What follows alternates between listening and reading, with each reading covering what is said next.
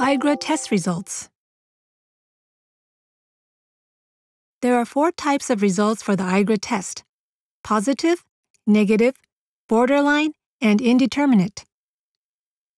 Let's take a look at what these mean.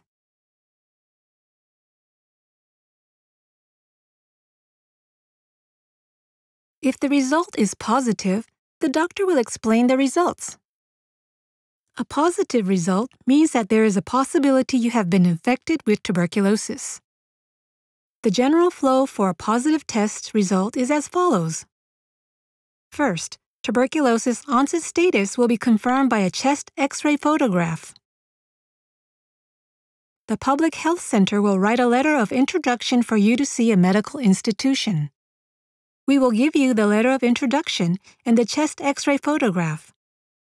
Make sure to visit a medical institution, respiratory medicine, etc., with these in hand. For more details, please refer to 2.7 Latent tuberculosis infection and 2.8 Treatment of latent tuberculosis infection. If you have a history of treatment for tuberculosis but are not undergoing medicinal treatment, a chest X-ray will be performed every 6 months for a 2-year span.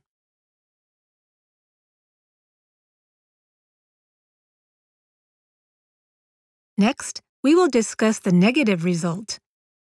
If the result is negative, there is little chance that you have tuberculosis.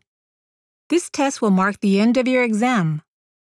However, depending on the overall infection situation of exposed persons as a whole, you may have to continue having chest X-ray exams and blood samples. In this case, please be sure to see a doctor.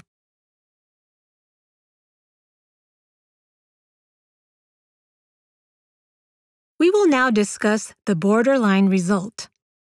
A borderline result means your immune status has declined and the correct response did not occur. The results will be determined from the test results as a whole, the exposure situation, etc.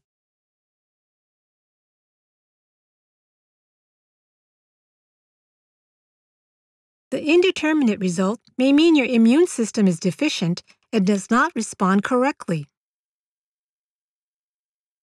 There are a variety of factors that can cause an indeterminate result.